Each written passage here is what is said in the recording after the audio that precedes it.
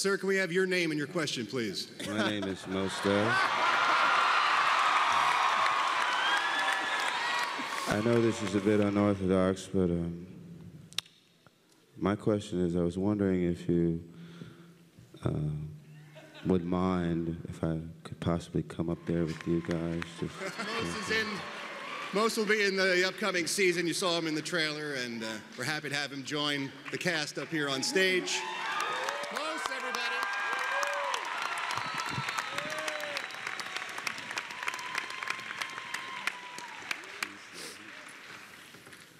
Since you're here. Oh, yes. Let's talk about your experience working on Dexter. How's it been? Oh, it's been great. It's been fantastic. Yeah, it's just the truth. I should take the shades off. I look crazy. Yeah. I was talking to Colin a little earlier, talking about what it's like to join a show that's already been rolling along for 5 years, and you kind of jump on a moving train. Has that been a difficult experience, or do you feel like you fit right in? It's television, so it's always an adjustment to find not only the rhythm of the character, but also the rhythm of the show, and the pace is quick. But it's a good group of people, from the actors to the crew, and it's a great story. I'm a big fan of the show, so I'm really glad to be here. Now, Most plays Brother Sam is the name of his character in the upcoming season. And can you tell us as much as you can about Brother Sam? No, I could, but then Dexter would kill me. Well, I tried.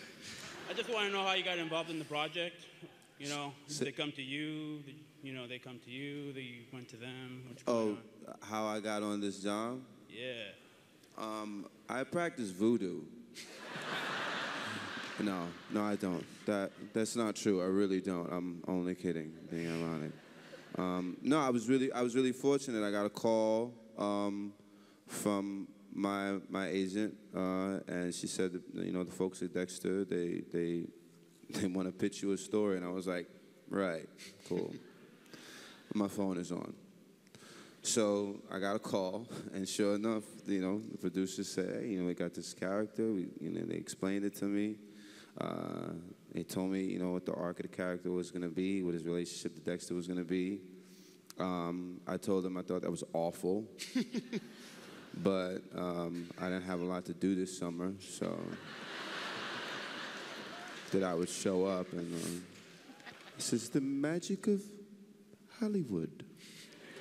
They got me here. No, I was really, all jokes aside, I was really, really honored and blessed. I feel really fortunate to,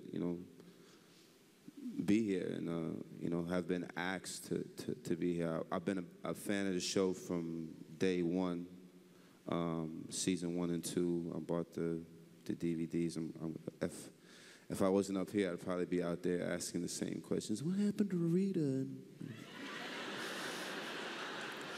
Probably not quite like that, but much cooler than I just did it. But and anyway, it's very good to be here on Dexter, and yeah, it's a high point for me. I'm trying to keep cool about it, but underneath the table, my legs are bouncing.